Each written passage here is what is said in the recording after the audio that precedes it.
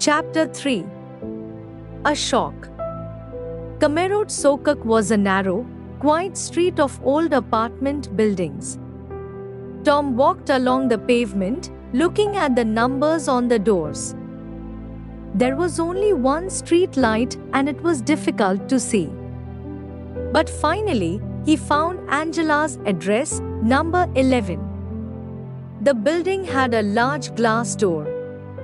Tom pushed it, but it was locked. There was no bell. He knocked on the door. Nothing happened. He knocked again, louder this time, and listened. Silence. Damn, he thought. He was impatient now. And worried. He stood back in the middle of the street and looked up. There were 5 floors, and all the windows were black. There was no light anywhere in the building. Angela, he said to himself, Angela. Where are you? A short distance away, the man in the grey raincoat stood in a dark doorway. He was watching Tom, watching every move he made. Tom did not know what to do. He knocked once more on the glass door, again nothing happened. Finally, he picked up his suitcase. With a last look at the building, he turned and started walking back towards Taksim Square. Tom Smith, he thought to himself as he walked. You need hot bath and a good sleep. Then you can decide what to do. The Park Hotel was expensive, but Tom remembered seeing 1 or 2 small hotels near Taksim Square. Finally, he was standing outside the Ankara Hotel. He went in. Good evening, he said to the woman at reception. I'd like a single room, please. The woman nodded. We have a nice room upstairs. Come, I'll show you. They went upstairs and she opened a door. Very nice room, she said. It was small, but it was clean and it looked comfortable.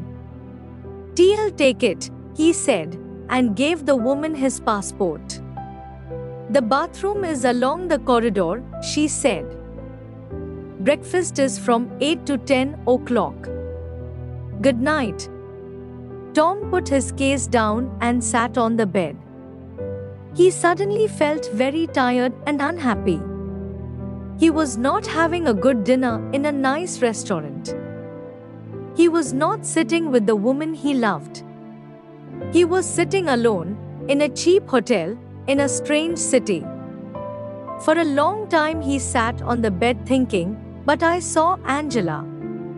I saw her from the bus. Finally, he stood up. Okay, he thought. Tomorrow morning we'll go to Angela's office and find out what has happened. There's a very simple explanation, I'm sure. I will find out tomorrow. He had a hot bath and got into bed. He was very tired after his long journey and soon fell asleep. The man in the grey raincoat walked across Taksim Square. There was a telephone kiosk in the corner. He dialed a number and waited.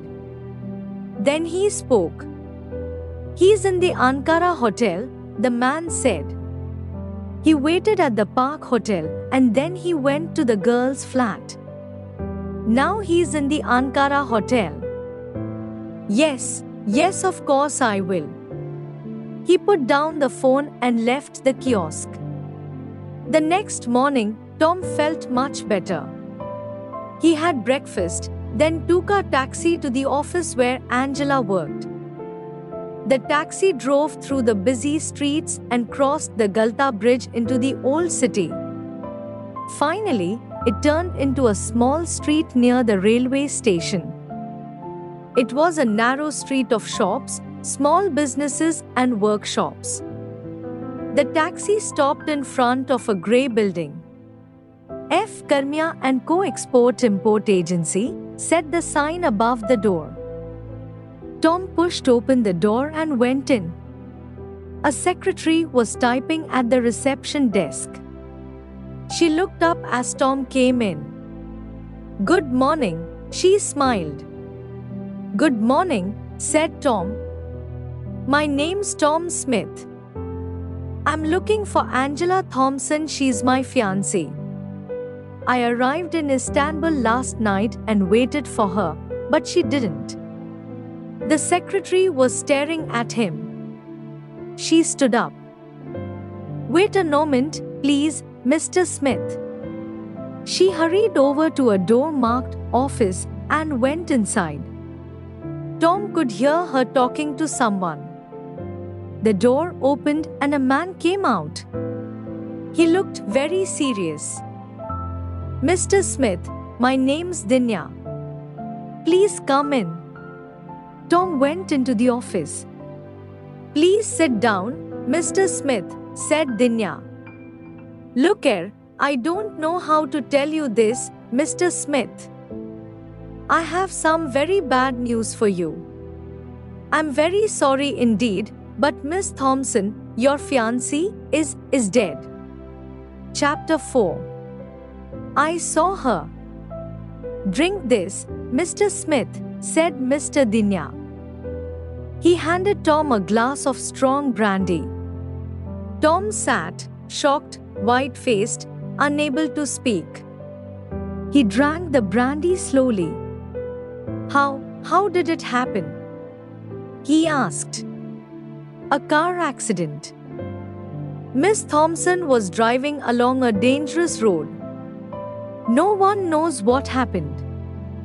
Her car went off the road and fell down the hillside." "Yesterday evening?" Tom asked. "I beg your pardon?" "The accident, it happened yesterday evening?" Dinya looked at him. "Mr. Smith, the accident happened a week ago, last Sunday to be exact. She had been away to Bursa for the weekend and—" "But that's impossible," said Tom. "I saw Angela yesterday." "Yesterday?" "Yes. I was on the airport bus coming into Istanbul. I saw her in the street." "I'm terribly sorry, Mr. Smith, but you're making a mistake. No, I tell you I saw her." "Mr. Smith," Dinya said patiently, "Istanbul is a big city. There must be hundreds of women here who look like your fiancée." Tom said nothing. "The British consulate were very helpful," continued Mr. Dinya. "They made all the arrangements for the funeral. It was on Wednesday." "Have her parents been told about this?" Tom asked. "That is a problem, I'm afraid. Her parents are on holiday in France. The British and French police are trying to contact them. So they don't know yet," said Tom quietly. "No, they don't, I'm afraid." There was a long silence. "Can I have another brandy, please?" asked Tom. "Of course." Tom tried hard to think clearly. "I thought I saw her yesterday," he said softly. "I understand, Mr. Smith. It's a great shock, a terrible tragedy for you, for all of us." After a pause, Dinya asked, "What will you do now, Mr. Smith? Is there anything I can do to help?" "I am not sure," said Tom.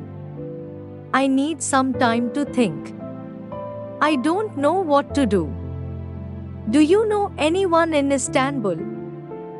Suddenly Tom remembered Kemal. Yes, I have friends, don't worry." "Look, Mr. Dinya, I can't decide anything now. I think we'll stay in Istanbul for a day or two. I'd like to visit the consulate and maybe the police." Mr. Dinya opened a drawer in his desk and took out a card. He wrote on it and handed the card to Tom. TV written down the telephone number of Mr. David Pennington. He's the man in the consulate who made the arrangements for the funeral. The other number is my office telephone number. Contact me if you need anything. I'm here during the day. Tom stood up. I must go now, he said. Thank you, you've been most kind. Mr. Dinya walked with him to the door. Well, Mr. Smith, once again, I'm terribly sorry. You know, I was so sure I saw her. So sure. Tom said. I understand, replied Dinya. It's a terrible shock. The two men shook hands. Remember, come here anytime if you need anything, said Mr. Dinya. Goodbye, now. Goodbye, said Tom, and walked out into the street. Mr. Dinya turned and walked back into his office. He closed the door carefully and sat down at his desk. For a few minutes he sat thinking. Then he picked up the telephone. Tom walked slowly through the crowded streets of old Istanbul. The streets were busy and full of interesting people, shops and cafes. But Tom did not see any of those things. He was not interested in Istanbul, he was not a tourist anymore. Tom was thinking of Angela. He remembered the journey on the bus from the airport. He was sure he had seen Angela. She had been there on the pavement, getting out of a car. But Dinya said it was not Angela. Angela was dead. She had died a week ago. Tom walked through the streets of the city. He walked through the Grand Bazaar. He walked on and on through narrow old streets. He didn't know where he was or what time it was. He thought about Angela. He thought again about his journey on the bus from the airport. Again and again he thought about it, and again he saw his fiancée. Then he stopped walking and stood for a moment on the pavement. He was standing on a street beside the sea. Angela isn't dead, he thought. I saw her. He looked in his pocket and found Kemal's telephone number. He walked quickly across the street to a cafe. He went inside to the telephone. Hello, Kemal? Hello, it's me, Tom. Remember? Yes, fine, thanks. Listen, remember you said I could phone you if I needed anything? Well, something has happened. Can we meet some